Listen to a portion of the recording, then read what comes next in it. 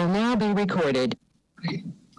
So today is the Thursday, September 10th, 2020 meeting of the Harwich Planning Board. I think let's the call to order is pursuant to Governor Baker's March 12, 2020 order suspending certain provisions of the open meeting law, GL 30A, Section 20, and the Governor's March 15, 2020 order imposing strict limitations on the number of people that may gather in one place. This meeting of the Harwich Planning Board is being conducted via remote participation. No in-person attendance of members of the public will be permitted, but every effort will be made to ensure that the public can adequately access the proceedings as provided for in the order.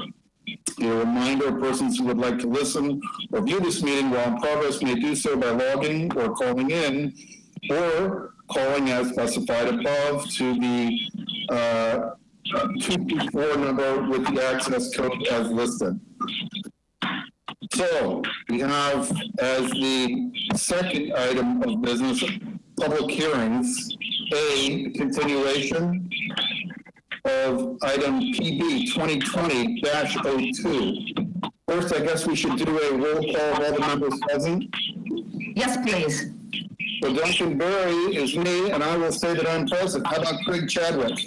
Craig Chadwick here. David Harris. David Harris present. Joe McFarland.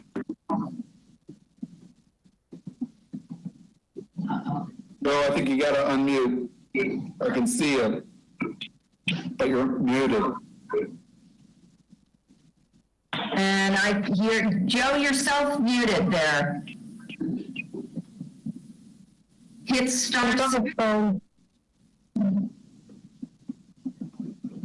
Well, I don't know how to put him in. I know that he's here. We heard him before. Yeah. Barry Maslowski. Barry's here, and recusing myself for the first public hearing, please. Yes, understood. Arthur Rouse. Arthur Rouse here. Bill Stoltz. Bill Stoltz here. And Alan Peterson is not going to be joining us this evening. Right. So let's get into the first item then. PB 2020-02, Steve Capoyan and Swabby Osev, applicant tenant, care of Andrew Singer, Esquire, Amos E. Ball, etc., as owners, seeks approval of a site plan review special permit and a use special permit with waivers pursuant to the code of the town of Harwich, section 3.5-13,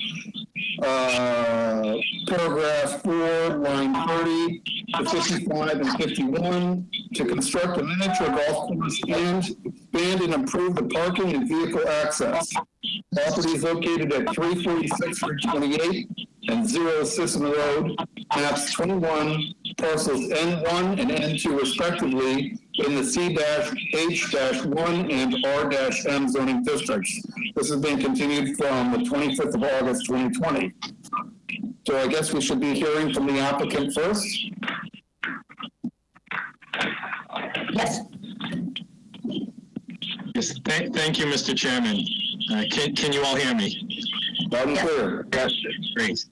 For the record, my name is Andrew Singer. I'm an attorney in Dennisport here on behalf of the applicant.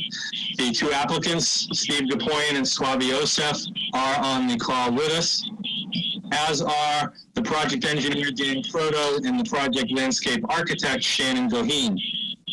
We are going to have two presentations for you this evening, myself to start, and then Ms. Goheen to discuss the landscaping. And then we are all available to answer any questions that we may not address during our presentations that you might have. This project, as you noted, is to redevelop a portion of the property. It is where you see it as Bud's Go-Karts in the antique store at the intersection of Sisson Road and Route 28. This is a split-zoned parcel of land. The front part is in the commercial CH1 zone. The back is in the residential RM zone. As you know from going by the site for so many years, the part of the land that the applicants are seeking to redevelop is now used for storage, outside storage of materials, boats, vehicles, trailers. There's a whole bunch of stuff out there, and this project will be redeveloping all of that. We have submitted numerous materials to you, including aerial overlays, plans, the project benefit list, as well as a summary of reasoning from my office.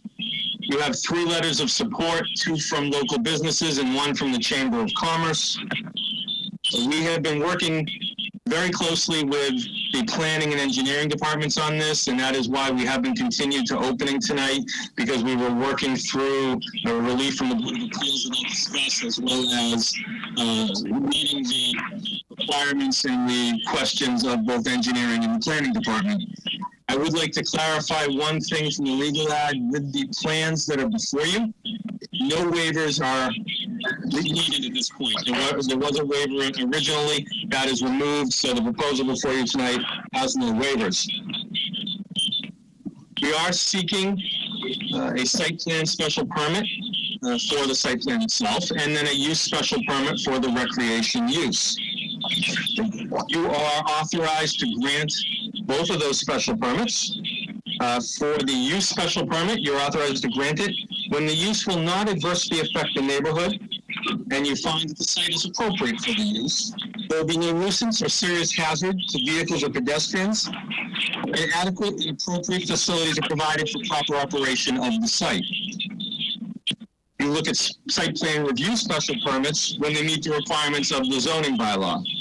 I'm going to discuss, and then Shannon will as well, and Dan can with questions, how we believe all of these requirements are satisfied by this redevelopment.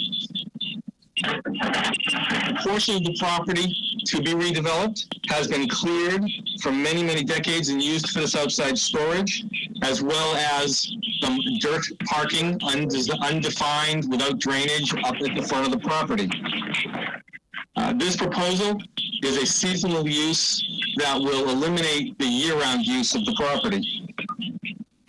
There will be a 64% decrease in the square footage of the residentially zoned rear part of the land that's going to be used for commercial space. And more than 2/3 of the overall proposed reuse will be located within the commercial district. There will be one 18-hole miniature golf course.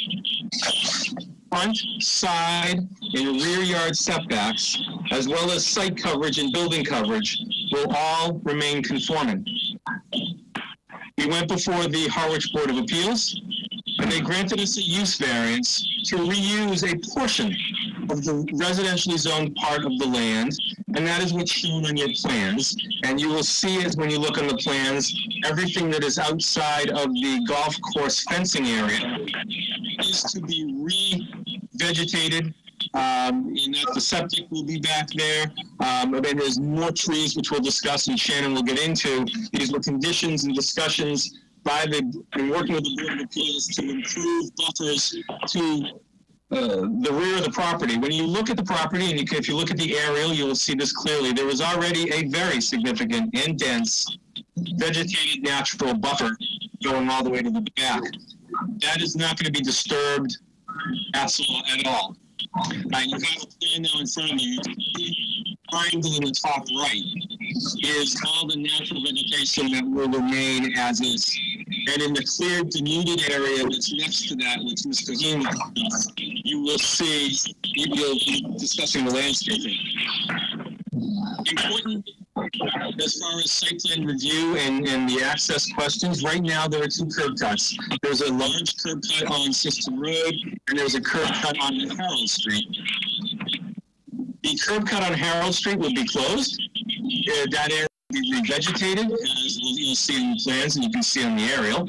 And a new curb cut will be cut in on Sisson Road to provide the dual access for the property.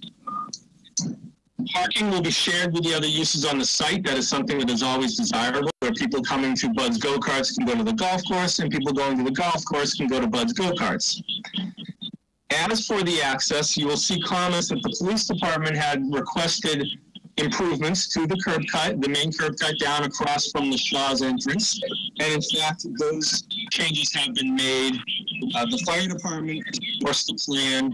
The W is looking at removing the island that is near the front of the property, near the front access, which is beyond our control.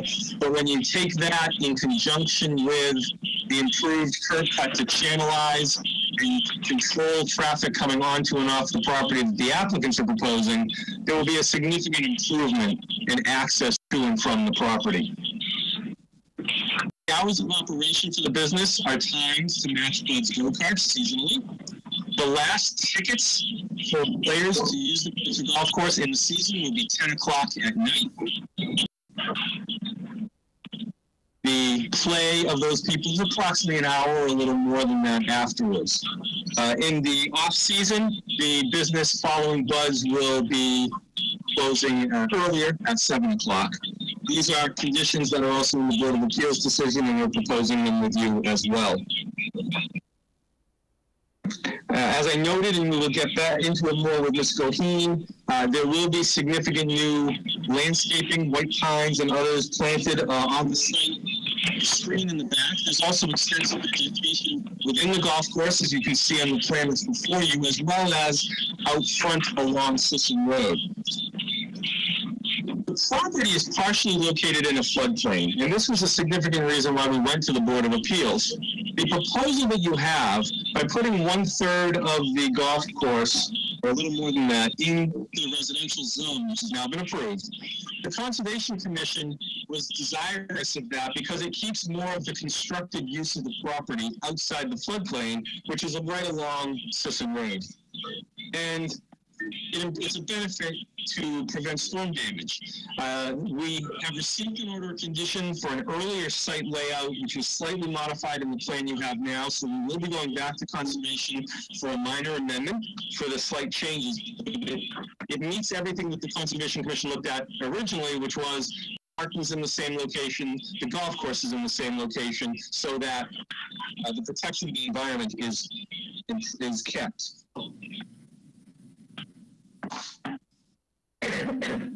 Submit that the proposal will provide the best buffer to residential uses further up Harold Street and the best redevelopment for the neighborhood. As I mentioned, you have letters of support. The proposal will be in keeping with and compatible with the neighborhood. The intensity of this proposed seasonal reuse will be much less than what is otherwise allowed under the zoning bylaw in the commercial zone. These uses include restaurants, retail stores, repair facilities, and marine uses. In this case, we're going to have seasonal patrons to the redeveloped site that can reuse or use along with buds. They will be able to spend longer at the property. The site will be closed, the site will be quiet, and the site will be dark most of the year as a seasonal use. In season and some of the shoulder seasons, there will be use naturally only when it's good weather. This is an outside use. The weather is bad, people don't go golfing, and so it is a limited season which will be able to be used when there is good weather. Lighting will comply with the Harwich regulations. There will be no negative change in artificial light, noise, litter, or odor.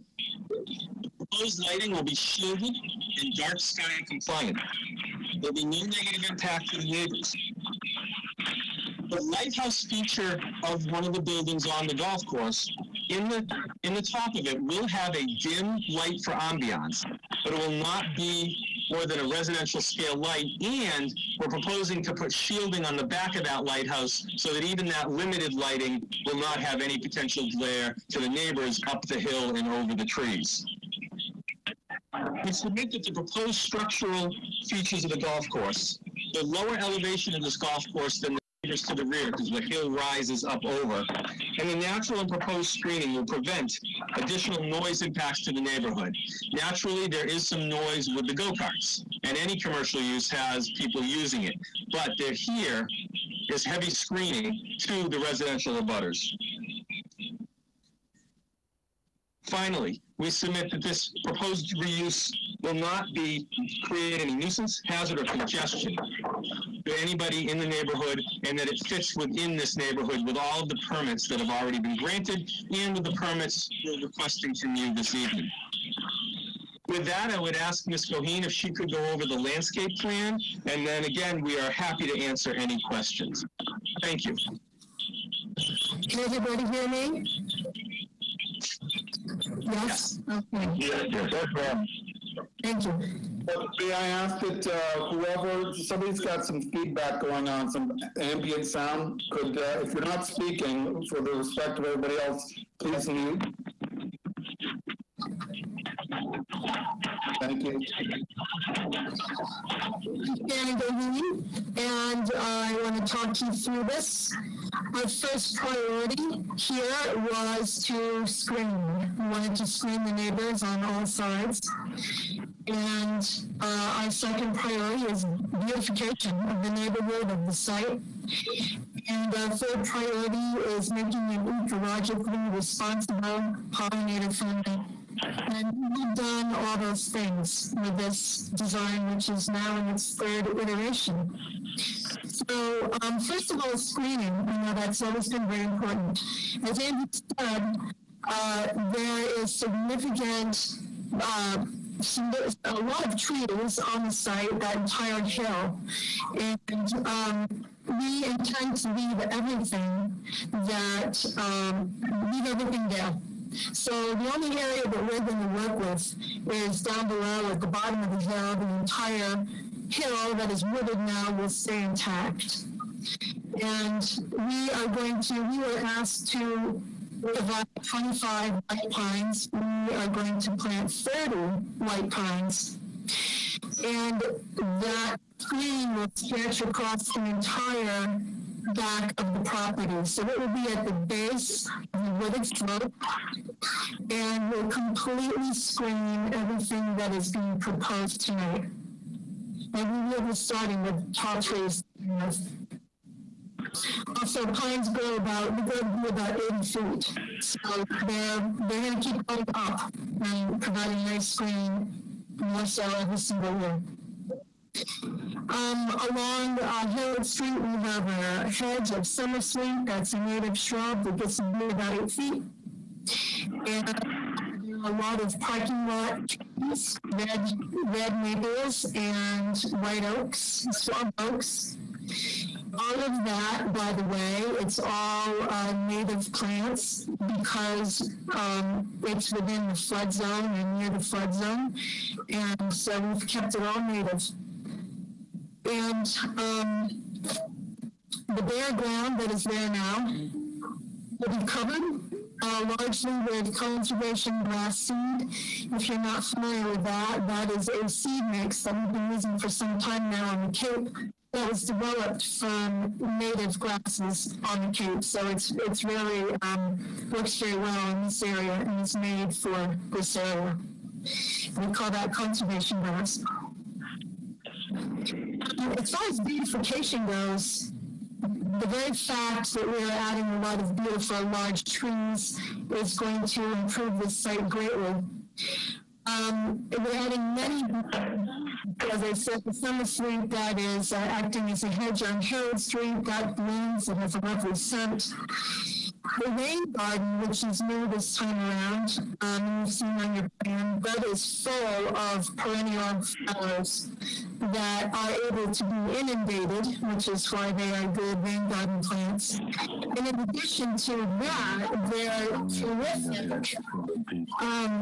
terrific for pollinators. A lot of blooms for pollinators, a lot of food for pollinators.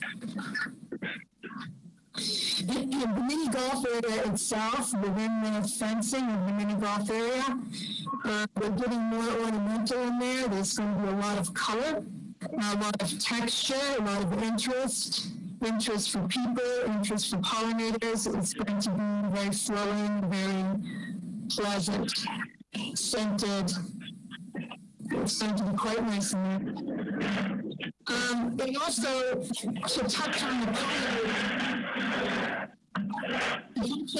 pollinator part, as I said, the plants are native, and native plants have already evolved with the insects and the critters here in this area, so they're already doing good things for the environment.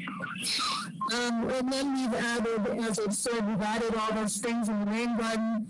All of my choices, nearly all of my choices are of the golf course are pollinator friendly, bird friendly, that sort of thing. And so we feel that we have improved markedly on the site as it is, and we have improved markedly according to what has been asked of the residents from the beginning, and some of the boards that we've gone to before.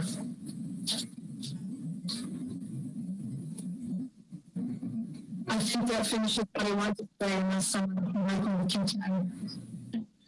Mr. Chairman, thank you. We are happy to answer any specific questions or general questions that you might have. Again, we have the project engineer.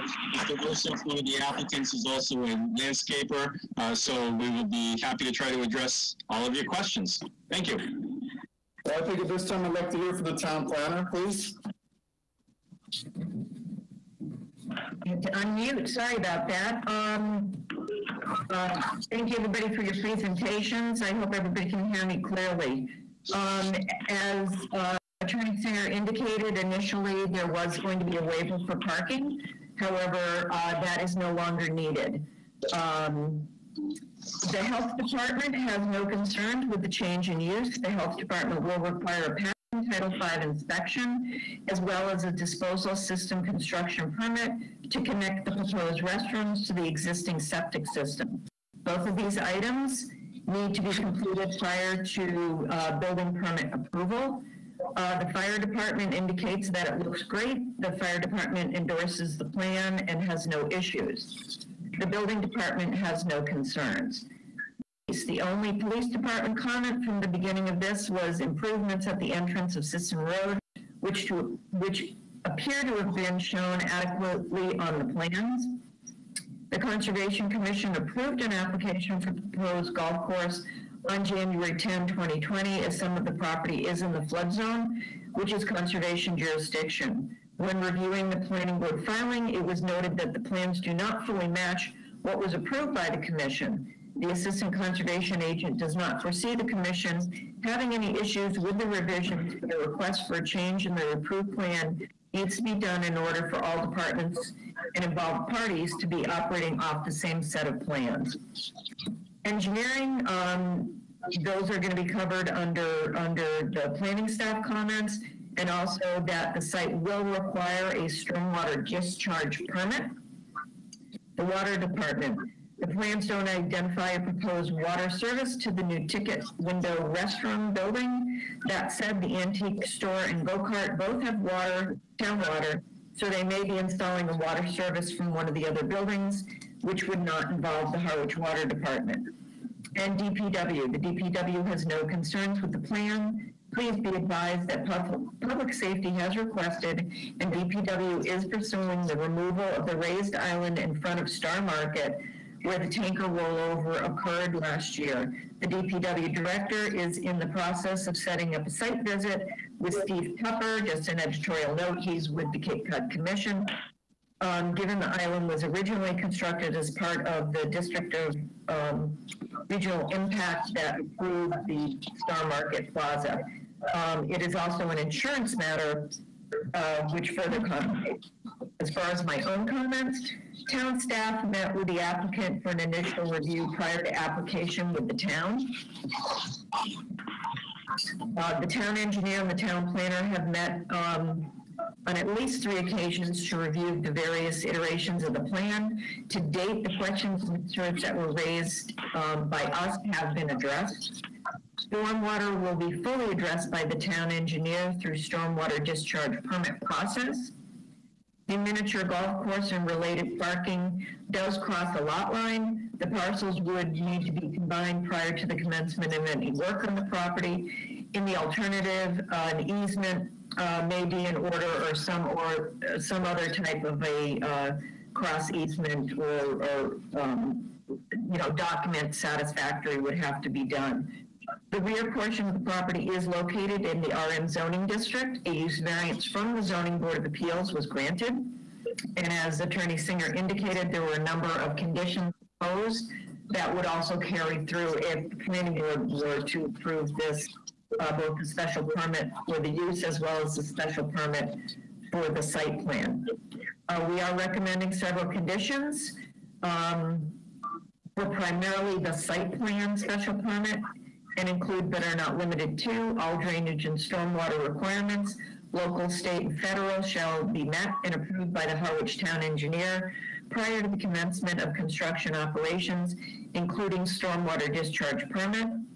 Prior to commencement of any work on the subject site, the two parcels shall either be combined by an approval not required plan or an easement agreement or some other legal agreement shall be executed.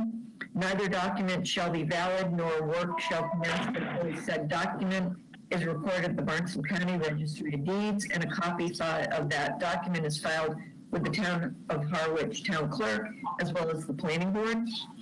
All Zoning Board of Appeals, Conservation Commission, and Board of Health requirements shall be adhered to. Lighting shall comply with the requirements of the Code of the Town of Harwich. Any changes to the site plan other than those resulting from Mass DOT review and approval shall be subject to Planning Board review and approval, and that would go along with any drainage changes as well. I should indicate that the decision, as always, needs to be recorded at the Registry of Deeds prior to the issuance of the building permit, and that conformance with all review procedures requirements outlined pursuant to Section 400-18G inspection, certificate of completion, and an as-built plan of the Code of Harwich shall be met. And as of September 1, 2020, 3 letters of concern were received and copies were attached to the board's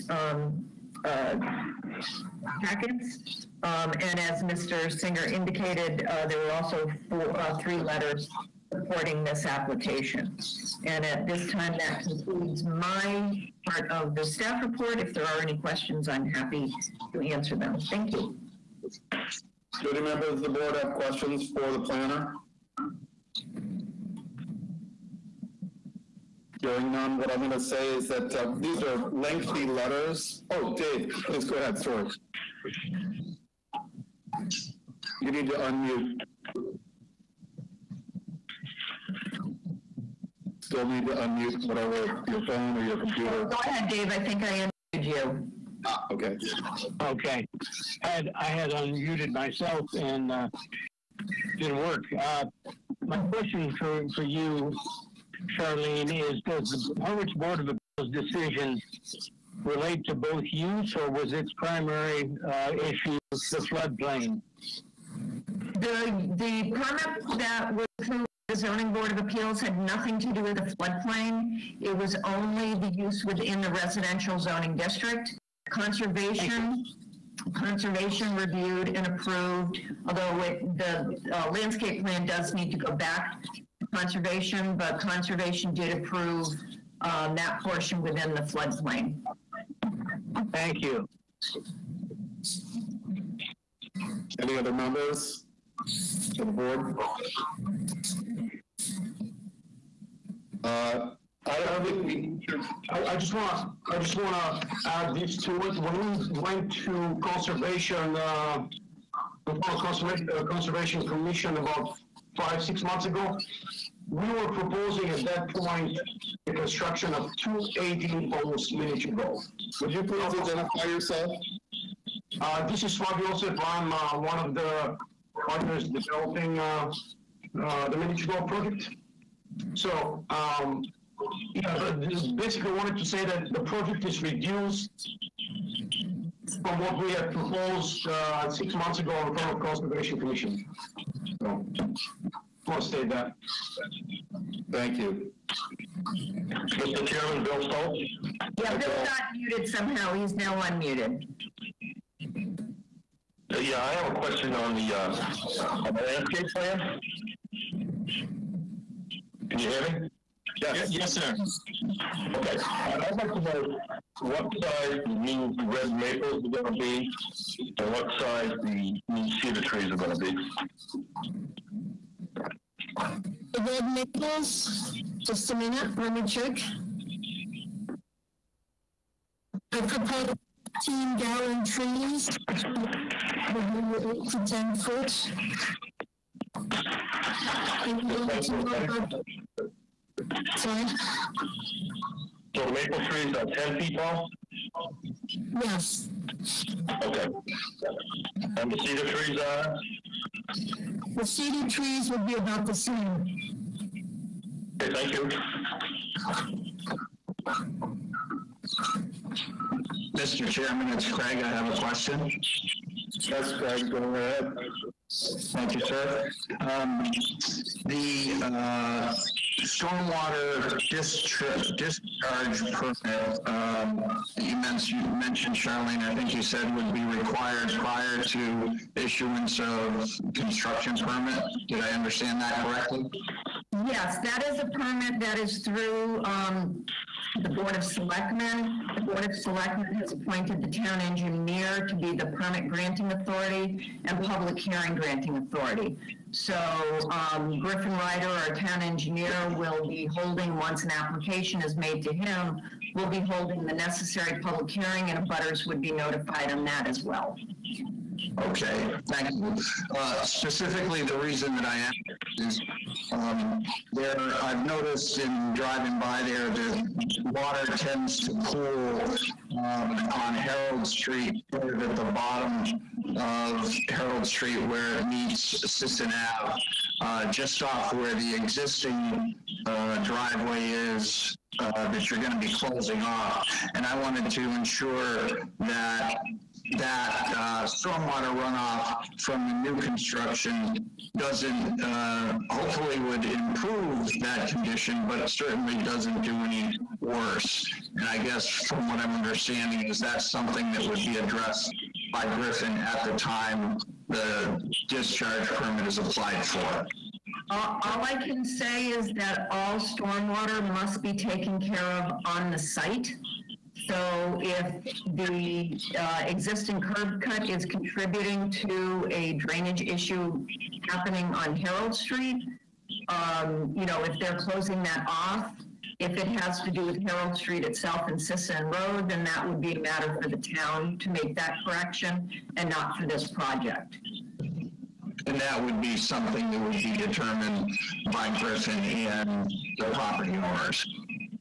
Well, the property owners have to demonstrate that no runoff will go outside of the confines of the property. Okay, great, thank you. I do have a couple other questions, Mr. Chairman, if you want me to come back to them, or? No, please go ahead. Okay, thank you. I'm glad that you decided to, Counselor and applicants, glad that you decided to close off that current entrance exit to Harold Street. I think that's definitely a positive.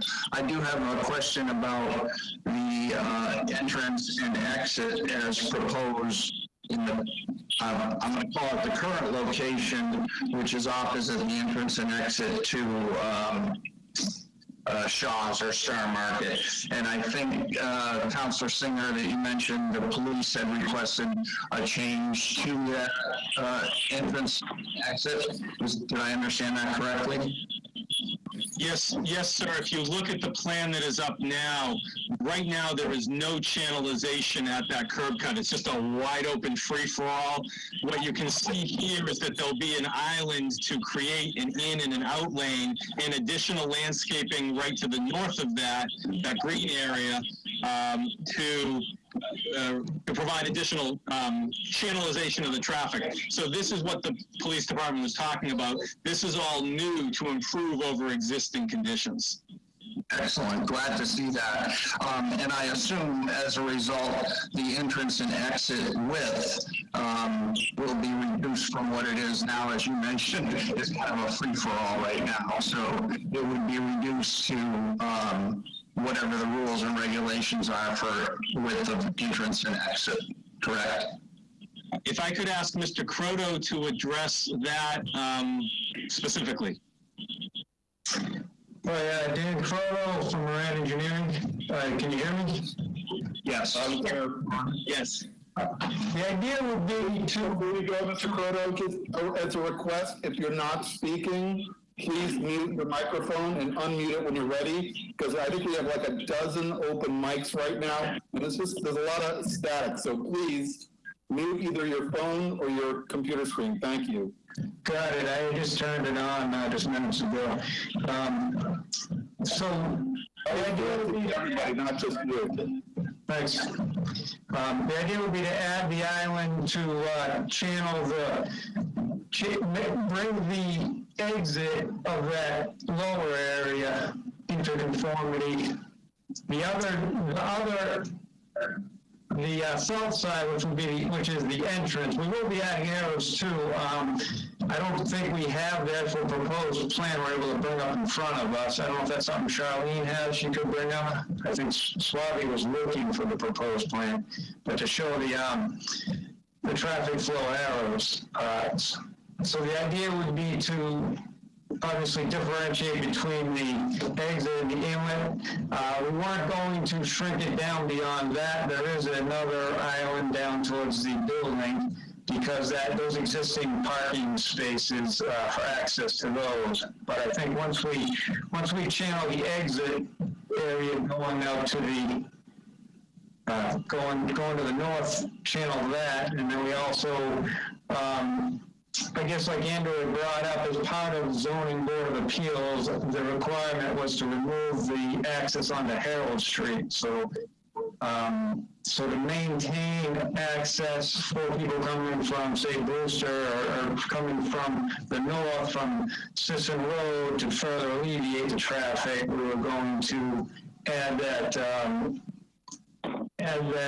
curb cut to the north. The enter-exit is shown on that plan. Therefore, taking away that traffic. So it would be improved. It would be improved. We weren't completely shrinking down the entrance on that south side. So it's a long-winded answer to your question, I guess. Okay, so basically what I'm hearing then is the island is providing for the channelization of the exit, but the entrance is essentially no different than it is today, wide open, as Attorney Singer said, a free-for-all. But everybody be heading in one direction on that side, whereas now it's a complete free-for-all. I would think the issue would be if you had people going in multiple directions through there. So I think it'll vastly improve the way it's laid out now. Okay, that's actually a perfect segue to my next question. Thank you, Mr. Cotto.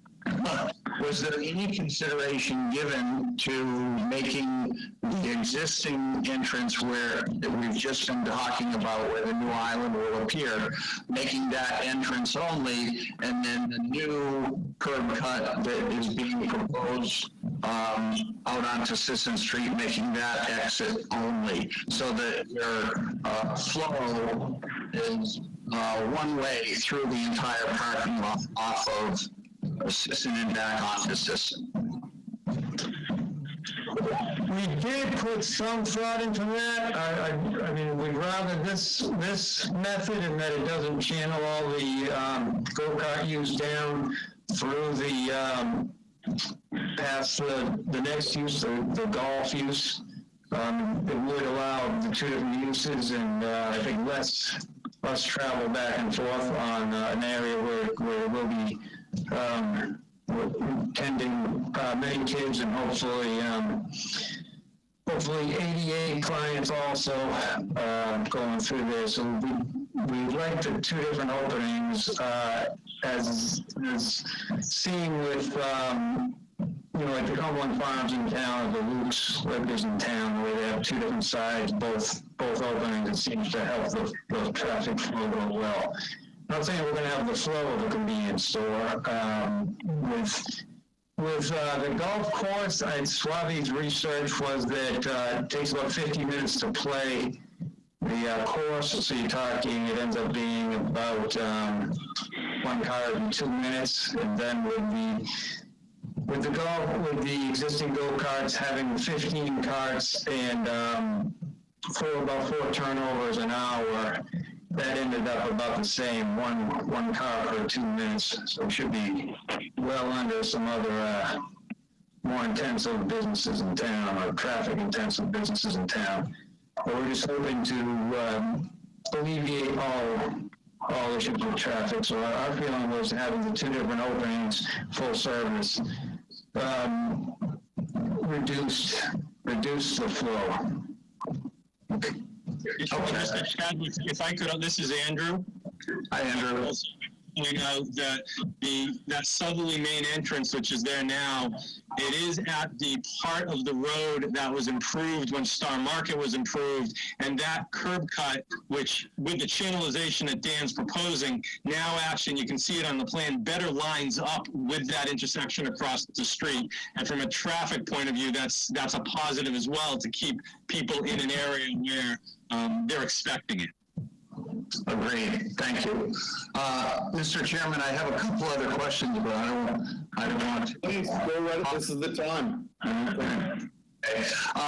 The other question is, I believe, Shannon, you mentioned that there's a fence or a proposed fence around the entire 18 holes. Did I understand that correctly? I didn't actually say anything about that. I'm responsible for landscaping. The answer to that, Mr. Chadwick, is yes. There is a fence. If you look on the plan in front of you, the heavy black line is the fence around the golf course. The only break in that is at the ticket entrance building, as you can see out near the front, where people come in and out. Okay. And that fence, is it proposed to be a chain link fence or a stockade fence? I could ask Mr. Osef to address that. Yeah, Swami Joseph here. Well, what we're thinking that it would be the most appealing from the street, just to have an aluminum fence on the front facing Cecil Road, and then channeling going on the north side and the back, the west side of the site. 4-foot channeling. 4 foot, you said? Yes, okay. 4 feet, yeah. Okay. And if I might, Mr. Chairman, on page sheet 4 of the plan submitted, there is a detail of the proposed fence. Yes, great, thank you. Oh, good, I missed that. Thank you, Charlene. Last question, I hope. It seems like there's a lot of water hazards in these 18 holes. I don't think I'd want to play it. I'd lose a lot of golf balls. But specifically the water in the mini golf area, I assume that's not going to be standing water. I assume there's some kind of pump that's going to be pumping the water through. Is that correct? So Joseph here, yes, that is correct. We're going to have a pump that will be moving the water. The water would go through waterfall and multiple fountains on site, which would provide natural filtration of the water. We're not planning to use any chemicals.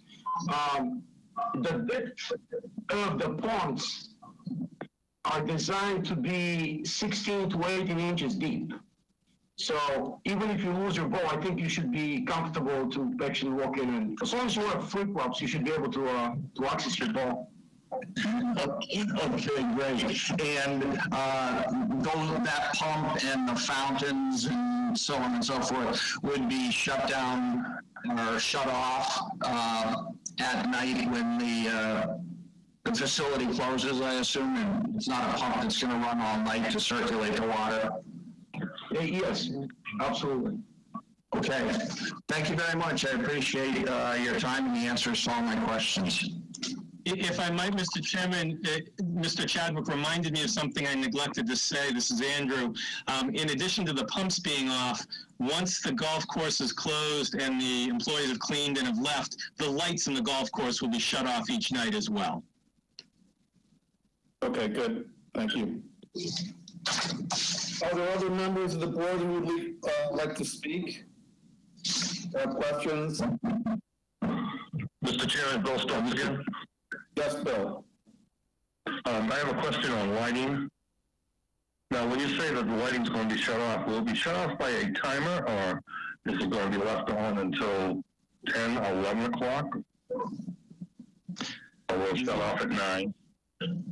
No, the lights, if you hear me, the lights, the golf course lights and the other lights, with the exception of security lighting on the ticket building, would be shut down. We anticipate they'd be shut down by 11:30 because, you know, if whoever comes on at 10 o'clock, once they finish their rounds of golf and the employees can clean up, we would think that would be the latest. On a good night in the summer would be the latest you would ever have them on. At other times of the year when the golf course is closed at an earlier hour, the lights would be off. Now I should ask, I don't know if, to Slavia or Steve, I don't know if they'd be on a timer or if they would be manually shut off. I think we would have both options, but I would prefer to manage that manually. I mean, me and Steve would be on site every night, so we would prefer to manage that, make sure that employees exit, everybody's safe, and at that point, we shut the lights. But I don't think it's a big deal to have this set up also by remotely done. So with today's technology, I don't think that's an issue at all. Okay. My last question is the lighting a downforce lighting? Yes, it is. It is all dark sky compliant, shielded lighting to prevent light glow and pollution. Okay, thank you. Anybody else on the board like to speak? I got a question. This is Dave Harris. Can you hear me? Yes, Dave, please go ahead. Yes. Mr. Singer's explaining letter indicates that the hours of operation are until 10 p.m. at night. Did I just hear someone say that people will be admitted until 10 o'clock and they will not necessarily finish their round of golf until after 11? Then the lights will remain on until those people finish their round of golf. So the actual hours of operation are really past 10 o'clock by an hour or so. Is that correct? This is Andrew. In the season, on a good night, good weather night, yes, you are correct with what you just said. Yes, sir. This is the first we've heard that its hours of operation really don't stop at 10 o'clock. They continue until after 11. Is that right? The last tickets would be sold at 10 o'clock. If someone's done by 10:45, they'd be gone. If someone's done by 11, that's when they would be gone. In Mr. Osif's research for an 18-hole course, it is typically 50 minutes per customer. My grandson can stretch 45-minute golf into an hour and a half. Mr. Osif will go out on, when your grandson's there, he'll go out on the course and push him along. I think Arthur has a question. If you're Yes, Mr. Chairman. Yes, thank you. Are there any foods being offered on the premises? I'm sorry, was that a question about food? Yes. Yes. On the golf course itself, and turn to Mr. Osif, I believe there might be some like chips or something, but there's no food service at the golf course portion. I don't know what's actually at Bud's, but at the golf course itself, there won't be a food service aspect. Okay, thank you. Joe, Mary? I have nothing further. Mary, are you unmuted? I think she recused. That's right. Pardon me. That's right. Okay. Well, I think at this point, we should open it to the public. So is there anybody in the public that would like to address themselves? Please announce yourself and your name and your address. Mr. Chairman? Yeah. Mr. Chairman, this is Attorney David Reed. Yes, sir. I represent Beach Plum Condominiums, which is the abutter to the northeast. They're actually fronting on Harold Street, but they are the abutter at the northeast corner of this property. Yes, sir. We have opposed this project from the beginning, principally because of the concern for the commercial use of the residential portion of the site. That's somewhat academic at this point, since the Board of Appeals has granted the variance for that use. And as one of the members asked, and Mr. Singer, I think, responded, or perhaps it was Charlene, the use variance was granted by the Board of Appeals for the recreational use for the residential portion of the lot. However, we have some remaining concerns and questions that I'd like to address.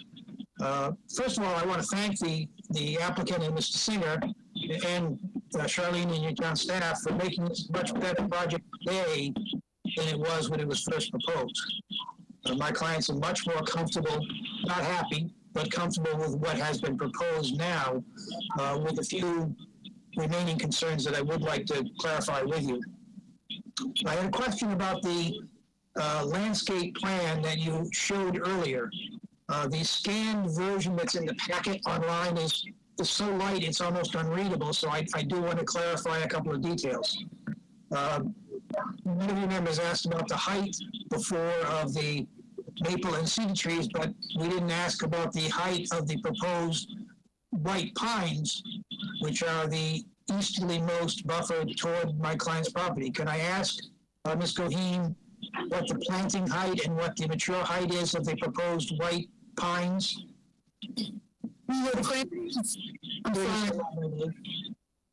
Yes, we're planning to start with 10 to 12 foot high pine trees to begin with. And pine trees grow 40 to 80 feet tall, and they grow quite quickly. Good. Thank you. I also note that the part of your approval tonight is a site plan approval, and the landscaping details have not yet been incorporated onto the site plan itself. Is it your intention to file a final version of the site plan that incorporates all of them together, or simply to reference the landscape plan on the site plan? Something like that, I think, would be certainly appropriate, since it's not shown on the actual site plan. This is Andrew. If I could address that to Attorney Reed, we were proposing to reference it by incorporation so that all the plans would be part of the board's decision. Excellent. Thank you, Andrew. With respect to the planner's report to you and the 7 proposed conditions, excuse me, 8 proposed conditions, I'd like to address a couple of them and ask perhaps for some clarification of them. Condition number 3 references compliance with the Board of Appeals requirements. I think under the circumstances of this case, it would be appropriate to expressly reference the conditions and the variance in their case number 2020-18. Referencing only their, quote, requirements seems to me rather vague. Since at the beginning you all acknowledged that the variance conditions are there, it seems to me appropriate to specifically reference them, not just generic requirements. With respect to the lighting, which is condition number 5, I would ask that you include the information that Mr. Singer provided a few minutes ago, specifically indicating that the light in the lighthouse feature will be shielded so as not to shine in the direction of the residential property to the east, and also that all the lights on the course, with the exception of security lighting, will be off when the course is closed. That raises a question for me that Mr. Harris just brought up about the actual hours of operation. The Board of Appeals decision, condition number 4, says that the operation of the miniature golf course business is to run only between 10 a.m. and 10 p.m., not 11 p.m., not 10:45, but 10 p.m. To me, that condition means lights out and customers gone by 10 p.m., not just closing the ticket office at 10 and having people meandering around and playing golf and having fun and having all the lights on to perhaps 11 or beyond. The conditions of the variance limit the operation to 10 p.m. And it would be my suggestion, my request, that be honored and we not fudge that number by saying that it's only the ticket office that closes at 10. I think the entire operation needs to close at 10 p.m., as was previously represented in the application and as was conditioned by the Board of Appeals. Condition number 6 in the planner's proposed conditions refers to any changes in the site plan would need your approval other than those that might arise as a result of the Department of Transportation review. I frankly think that any conditions or changes that Mass DOT proposes ought to be reviewed by you as well, because they might be very significant. Several of you have already asked questions about the changes in the entrances and exits on Sisson Road and the elimination of the access from Harold Street. If Department of Transportation has some other scheme in mind, I think that ought to come back to you and have your approval and have some opportunity for input from you and perhaps from the neighborhood, because I think that's a significant part of the redevelopment of this site. And I don't really see in this case that it's appropriate that you exclude that from future reviews by you. The access is an integral part of the site plan that you're being asked to approve, and if that changes, I think you should be asked again to approve or disapprove of such changes.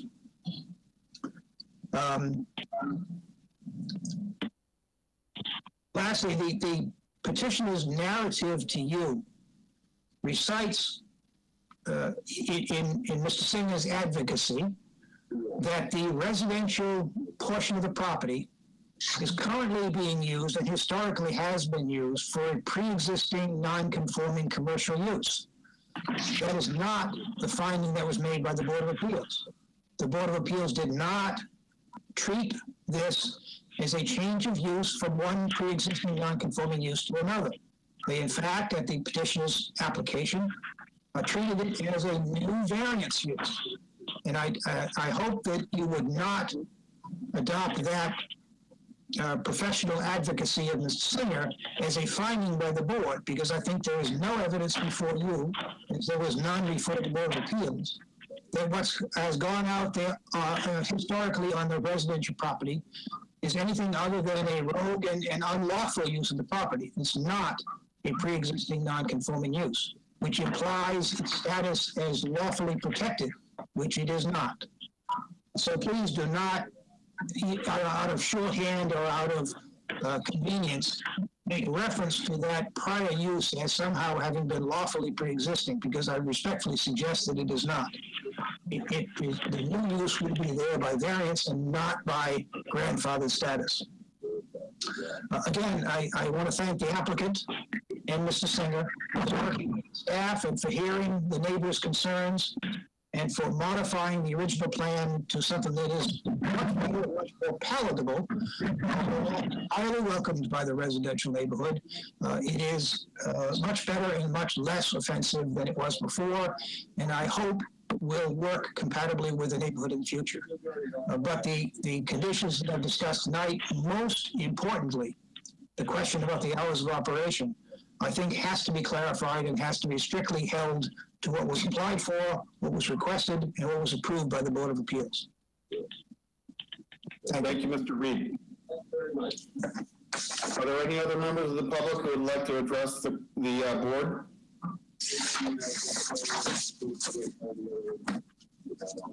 I would like to say one thing. Can I say something as one of the applicants? And I would like to respond after Mr. Gapoyan as well, sir. Okay. As far as the hours of operation, we know that this is a seasonal business. We're doing our best to accommodate everybody. It's just like when you go to a restaurant. Let's say the restaurant closes at 10 o'clock. There are, on occasion, people that won't leave. Bud's Go-Karts, they've got go-karts going around the track at 11:15, 11:30 at night during peak season. We're not going to do that. The max that will be open, last ticket during peak season, let's say someone walks in at 10 o'clock. Yes, we're going to take the opportunity. And they'll be gone 15 minutes later. So that's what I have to say about that. And the go-kart tracks are still going when we're going to be closed. All right, so I guess that's that. And if I might be able to follow up on that, because that, and what Mr. Capoin just said, I want to echo in response to Attorney Reed. The condition in the ZBA decision, number 4, says that we are going to follow Bud's go-karts. We said namely in season, and we provided some hours. And as Mr. Capoin just said, Bud's, it's when they stop taking people, we stop selling tickets, and then the businesses slowly, wind down as either the people go around the go-karts or they play their round of golf. But we believe that what we have expressed to you is the same intent as what the Board of Appeals approved, because we're following Bud's, and that's we're not seeking to do anything other than what Bud's is doing. And the only other comment I wanted to make is that while Attorney Reed and I respectfully disagree on how you classify the prior use of the property, I 100% agree with him that what we asked the Board of Appeals for and what they granted was a use variance, for the use that of part of that residential land for the golf course use. So I do agree with him on what the ZBA said, and we believe that the use limitation, you could repeat the same information that's in the ZBA decision as if you want on hours of operation, and that will match what Bud's does. As far as also referencing the lights and the other clarifications that Attorney Reed asked for in the conditions, the applicant has no concern, no issues with that. Respectfully, Mr. Chairman, the representation to the Board of Appeals and the decision of the Board of Appeals does not say you stop taking new customers at 10. It says the hours of operation end at 10 p.m. Period. Thank you. I do not accept the notion that somehow that means you just stop taking new customers. Ms. Greenhalgh, I believe you'd like to weigh in here, and then I'll know Dave Harris after Charlene. Yeah, just a couple things. So the hours of operation have been imposed by the Zoning Board of Appeals. So that, regardless of anything this board says this evening, that's what they would have to adhere to. I don't have a copy of their decision at my fingertips, but any conditions imposed by the Zoning Board of Appeals would have to be adhered to, and that would take precedent. Any changes in their conditions, they'd have to go back and amend those. But so any conditions imposed by the Zoning Board of Appeals, those are the conditions that this board would also have to adhere to. You can't be counter to what they've imposed. Just like if there's a change, the plans have to be consistent with what conservation has approved. And also the issue of whether it's pre-existing non-conforming use or a use variance really has no, this board, your board, the planning board does not get involved in pre-existing non-conforming matters. That strictly is Zoning Board of Appeals. They did get a variance. That's really a moot point for your board in this matter. And I think that's all I had. Just clarify, the Zoning Board of Appeals hearing was 2020-18. Is that the right number? I'm sorry, Charlene, was that a question to me? Either you or David Reed. Yes, the ZBA case is 20, I'm looking at it now. It is 2020-18. I have a copy, both David and I have copies in front of us. Right.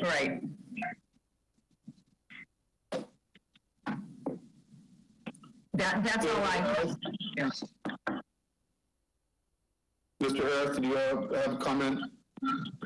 Yeah, I was just going to ask Charlene if we could make the hours of operation a condition in approval, or is that a moot point because the Board of Appeals has already set that? Through you, Mr. Chairman, in my opinion, because the Zoning Board of Appeals has already addressed it, you need to comply with what the Zoning Board of Appeals did. I don't think you need to double state it. I think the fact that, proposed condition number 3, and I would say that, all Zoning Board of Appeals, specifically case 2020-18, conservation and Board of Health conditions and requirements shall be adhered to. Thank you. I think that's a good idea. So, what is the wish of the board at this point? Mr. Chairman, if I might, this is a large project. This is the first time that you are actually receiving testimony on this.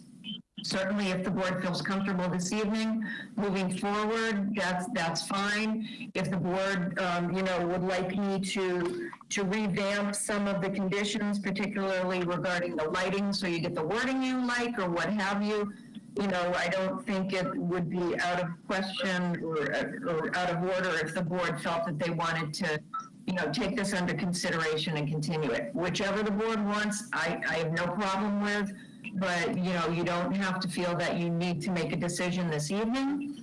But if you are ready, then that's fine too. This is Joe McCowan. Yes, Joe. I make a motion that we continue the matter. Do I hear a second? I'll second the motion. Wait, I'm sorry, to a date and time certain, I'm going to suggest October 6th. Fine, amend my motion to say continue to October 6th. No later, no earlier than 6 to 8:30 p.m.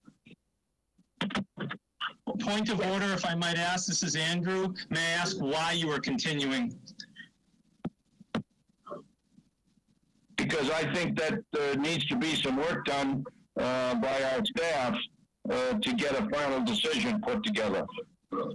I don't think there's anything that we disagree with, and I certainly didn't. I didn't have anything to say tonight, but I certainly didn't. On the other hand, I'd be more comfortable if we had the planning director write up an ultimate, basically our decision. As I understand it, just a clarification and a better definition of the conditions. Right, that's correct. The language on the lighting, I think, was one issue. Lighting and then the ZBA, yes. So then to clarify the pre-existing authority of the ZBA on all these matters. No, we don't need to include that at all. That's got nothing to do with you guys. Well, we have a motion and a second. I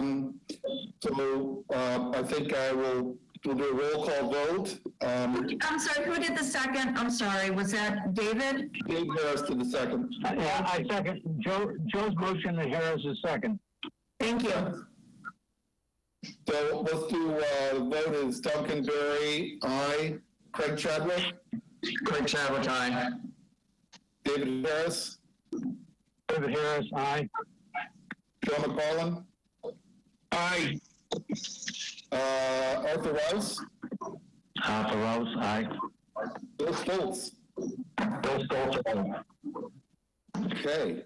And this will be first on that agenda. So thank you. This to October 6th.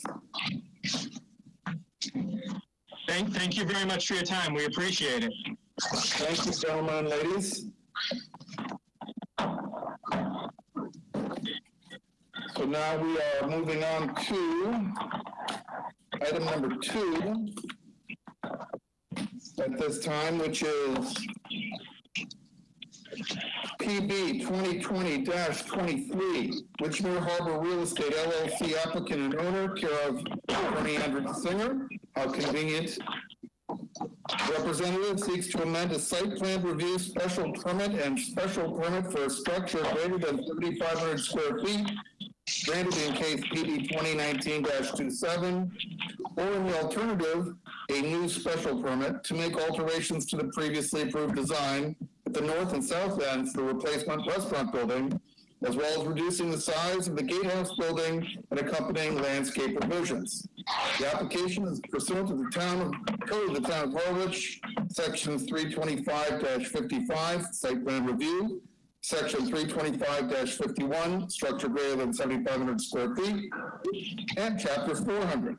The property is located in the RH-3 and R-L zoning districts at 23 Snowland Road, map 8, parcel P-12. So, I think We have now time to hear from the applicant. Yes, sir. Thank you. And I just wanted to confirm before I begin, I believe Ms. Maslowski is sitting on this case, so you do have the 7 members, is that correct? That's correct. Okay, thank you. How are you here? She's muted, but I see her live there. Okay. There she is. Great, All right, Mary, thank you. Good evening again. For the record, my name is Andrew Singer, attorney in Dennisport, here on behalf of Witchmere Harbor Real Estate. With me this evening are Michael Charlotte and Bill Ganchert from the Witchmere Harbor Club, Paul Mulcahy from Hawk Design, David McNevich from Coastal Engineering, and George Gakitis, the project architect. We submitted a number of plans to you as for this amendment request. There is a color plan called an illustrative plan that, if I can direct you to it when I discuss the changes, that they're shown clearly there, because this was a significant project that you approved earlier this year. These changes are not in and of themselves super expansive, but they are being done to improve the operational flow of what is proposed. So I want to take you through those. And if you are looking at that illustrative plan, which just, if you have it in front of you, is the plan. It's a one sheet that says, looks like this. It says illustrative plan down in red on the bottom. I would like to, oh, there it is on the screen. Thank you. I'd like to take you through that, and then if you have questions, any and all of us would be happy to answer them. We have been working extensively with the town planner and the town engineer in reviewing these changes. I'd like to stress to the board that there will be no change in the approved use or scope of the activity. What you proposed last time is staying the same. These are changes to make improved operational flow and improved environmental benefits. But the approved use is not changing. So everything you granted before remains the same. So starting from the lower left of the plan, where you see a purple and green, the original proposal was to, and what you approved was to replicate the existing shape of the building, which was not a shape of the building that you would build today if you want to have a restaurant use. So what we're proposing to do is to shave off in purple there on the west side and the south side of the building. So that, which is going to get further away from Nantucket Sound, further away from the dune to the west. So that part of the building is going to be removed, and it's going to be replaced with the green to fill in the jog on the south end of the building.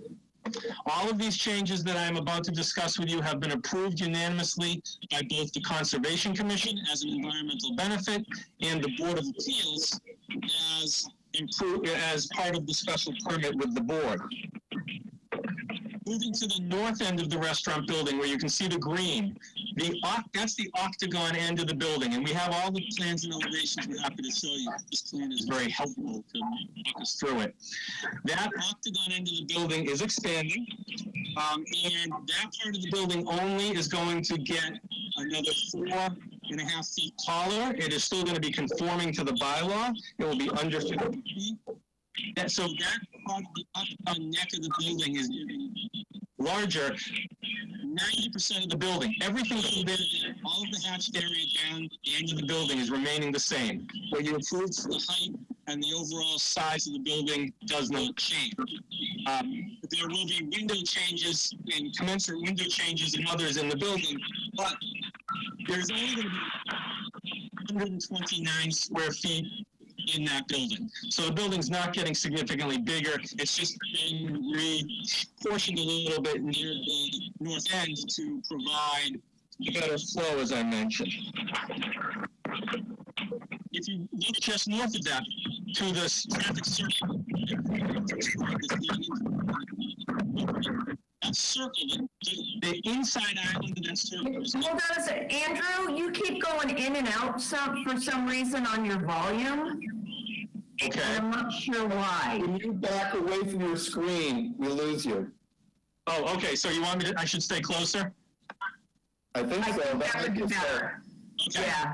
I apologize. I was just discussing the third change, which is the drop-off area.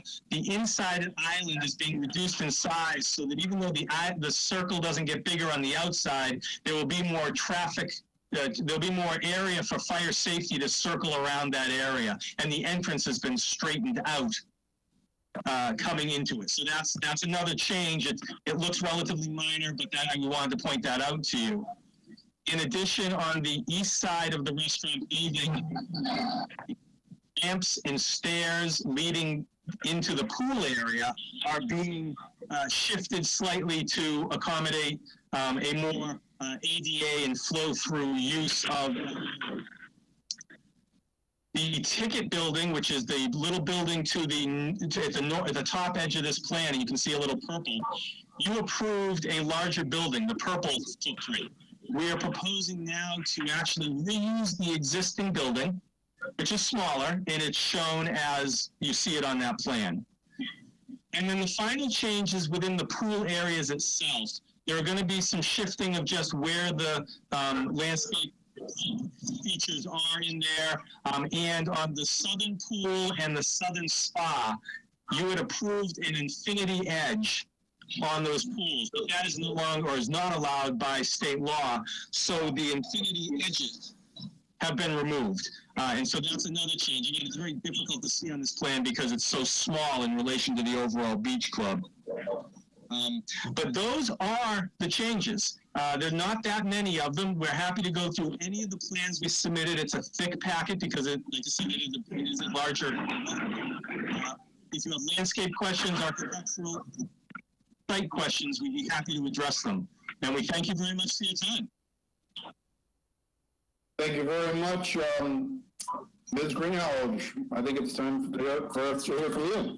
Okay, and I want to thank the applicant and the team. I kind of put them through the ringer on these changes to the plan.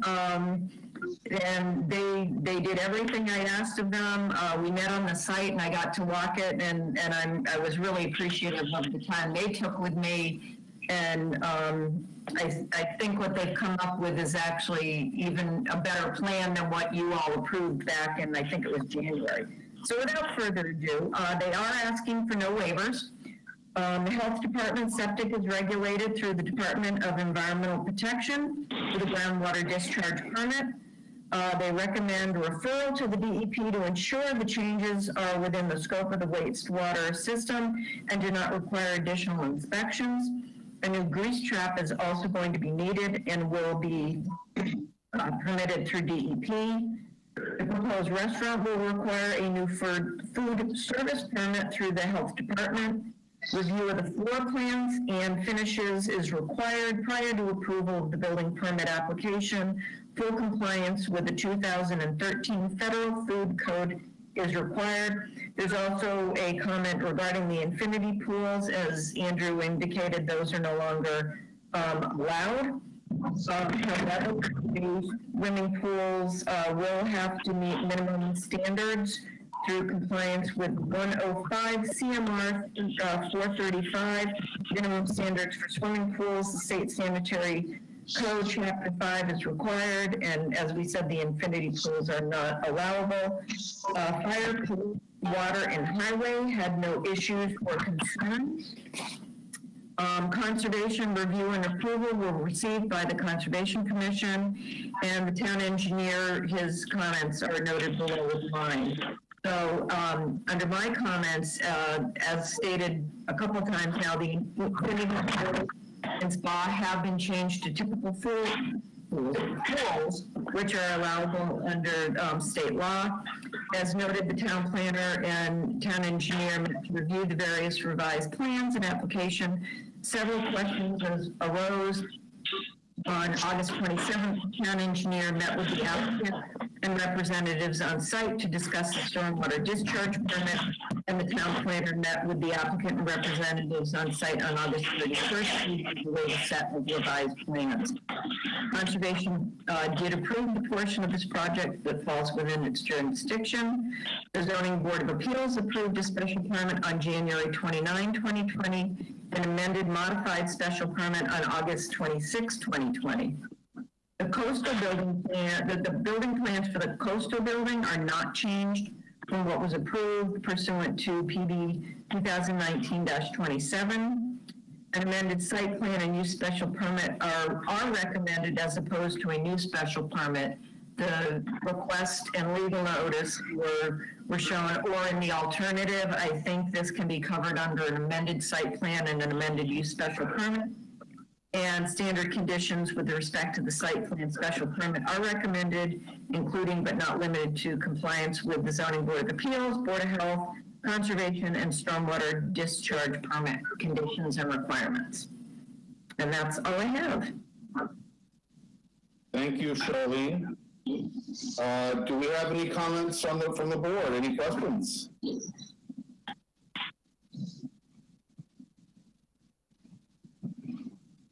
Dave, I think you need to unmute.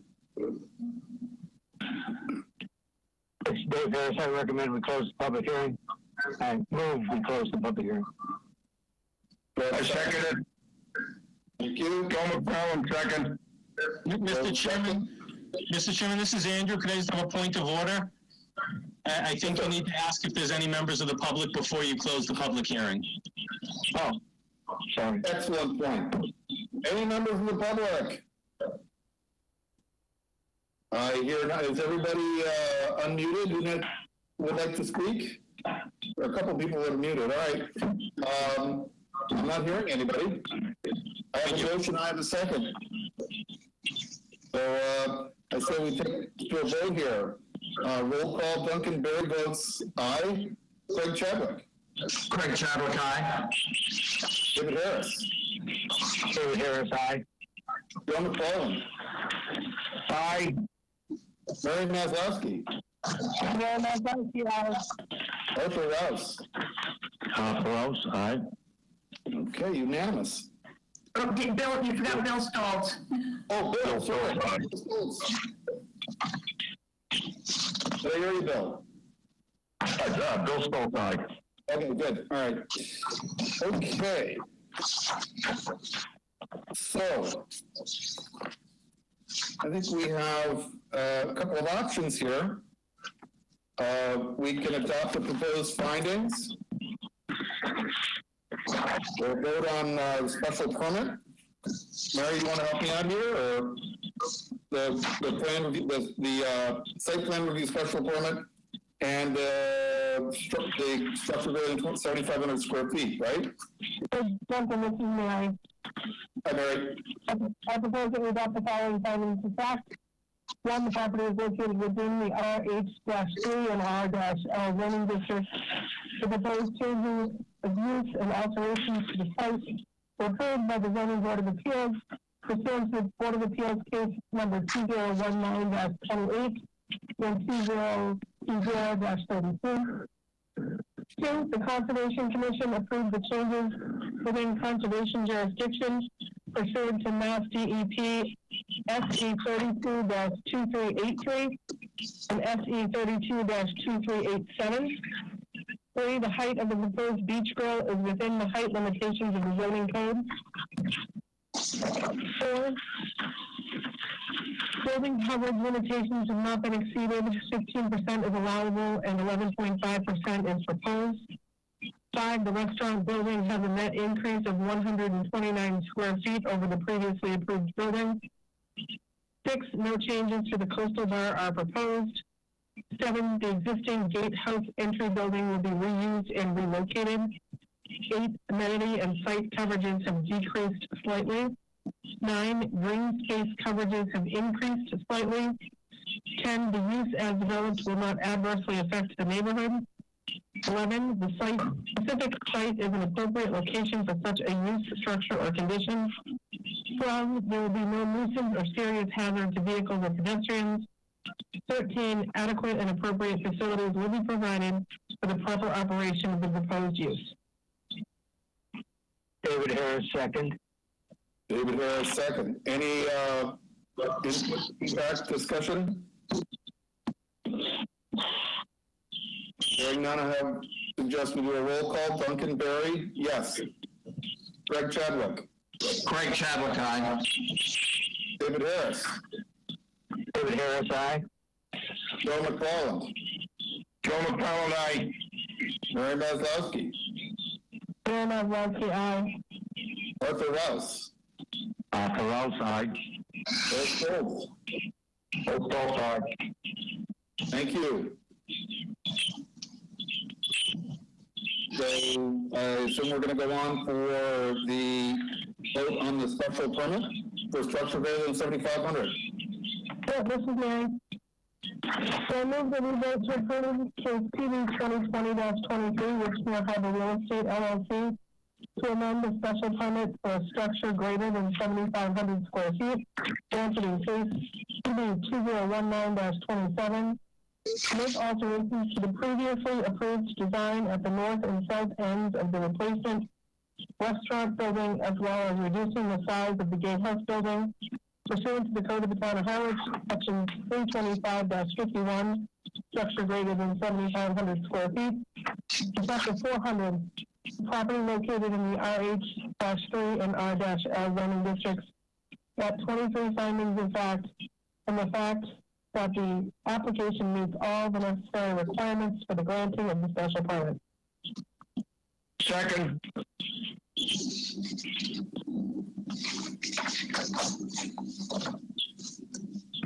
Second, Joe. Yes. So roll call. Duncan Berry, aye. Greg Chadwick. Craig Chadwick, aye. David Harris. David Harris, aye. Joe McFarland. Joe McFarland, aye. Mary Maslowski. Mary Maslowski, aye. Arthur Stoltz. Arthur Rouse. Arthur Rouse, aye. Bill Schultz. Bill Schultz, aye. Thanks, Bill. Section number 2. Section number 3. Number 4. 4, excuse me. Number 4. So I move that we vote to approve with conditions, case number PB 2020-23, Richmond Harbor Real Estate LLC, to amend pursuant to the Code of the Town of Harwich, Section 325-55, site plan review, and Chapter 400, the site plan review special permit, previously granted under PB 2019-27, to make alterations to the previously approved design at the north and south ends of the replacement restaurant building, as well as reducing the size of the gatehouse building and accompanying landscape revisions to the property located in the RH-3 and R-L zoning districts at 23 Snow Inn Road, map 8, parcel P2-12. The decision is based on the aforementioned findings of fact and the fact that the application meets the necessary requirements and criteria for approval pursuant to the Code of the Town of Harwich and the following conditions.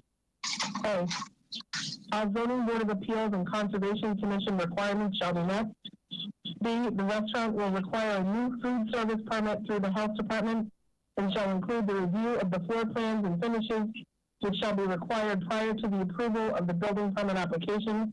Full compliance with the 2013 Federal Food Code is required.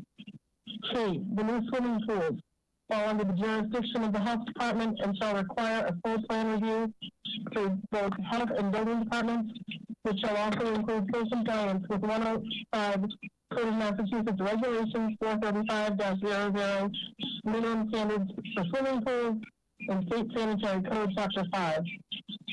3, the building plans for the coastal building are subject to the plans approved pursuant to PB 2019-27.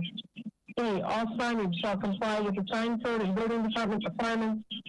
F, all lighting shall comply with the lighting code requirements. G, all drainage and stormwater requirements, local, state, and federal shall be met and approved by the Harwich Town Engineer via a stormwater discharge permit prior to the issuance of the building permits to construct. H, this decision shall be recorded at the Barnstable County Registry of Deeds. I, conformance with all review procedure requirements outlined pursuant to section 400-18G inspection, certificate of completion and as-built plan of the Code of the Town of Harwich shall be met. Second. Thank you, Joe. Roll call, Duncan Berry, aye. Craig Chadwick. Craig Chadwick, aye. David Harris. David Harris, aye. Joe McClellan. Joe McClellan, aye. Mary Maslowski. Mary Maslowski, aye. Arthur Rouse. Arthur Rouse, aye. Bill Stoltz. Bill Stoltz, aye. Very well. Thank you, gentlemen. Thank you very much. We appreciate your continued time. Our pleasure. I believe in our public meeting, we have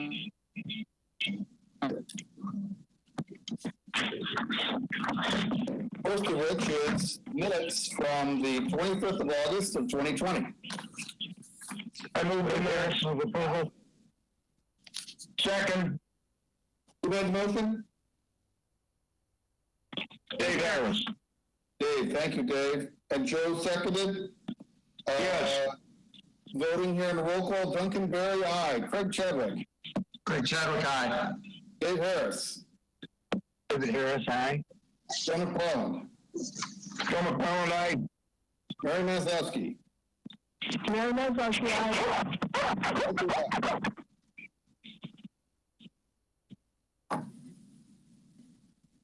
Did I hear Arthur? Arthur Rouse, aye. Thank you. Bill Stoltz? Bill Stoltz, aye. Thank you. Do we have old business or anything else? Just very briefly, if I might, the Cape Cod Commission approved the West Harwich Special District language as being in compliant with the guidelines for the West Harwich DCPC. So that was pretty exciting. Thank you. That was exciting. Mr. Chairman, Joe McClellan. Do we have any updates on historical commission developments, Mary? Nothing at this point. We're still working. Okay. I think you have a question from Joe McClellan, then. Thank you, Joe. Yeah, Mr. Chairman, at what point are we going to end up going back and holding our meetings at the town hall? That is an excellent question. You need to address that to the governor. It's Why? Go ahead, Charlene. entirely in the governor's hands. Right now, we can allow 10 people in the Griffin room. So it would basically be the board, a staff member, and applicants would still have to be, through remote participation. I think we're going to be, quite honestly, with this type of meeting for quite a while. Oh, I just made it. I understand, Charlene, but that doesn't make it any easier, right? It's a difficult way to operate. I know we have to do it. So. But the health and safety of folks, I guess, should and does take precedent. So, yeah. I understand. I think Joe's Actually, I'm kind of used to it. looking for an excuse to get out of the house. Yeah. I love it. So I do it all winter. All right, anything else? Do I have a motion to adjourn? So moved. We have a second? Second. Do we need to take a vote if we get a second on adjournment? No. Yes, roll call. Okay, roll call, here we go. One more time, this time with feeling. Duncan Berry, aye. Craig Chadwick, aye. David Harris. David Harris, yippee. Thomas Collins, aye. Aaron Maslowski. Aaron Maslowski, aye. Arthur Rouse. Arthur Rouse, aye. Bill Stoltz. Bill Stoltz, aye. Thank you, ladies and gentlemen. Thanks, everybody. I'm going to shut the recording. Thank you. Have a good night. Thank you, everyone.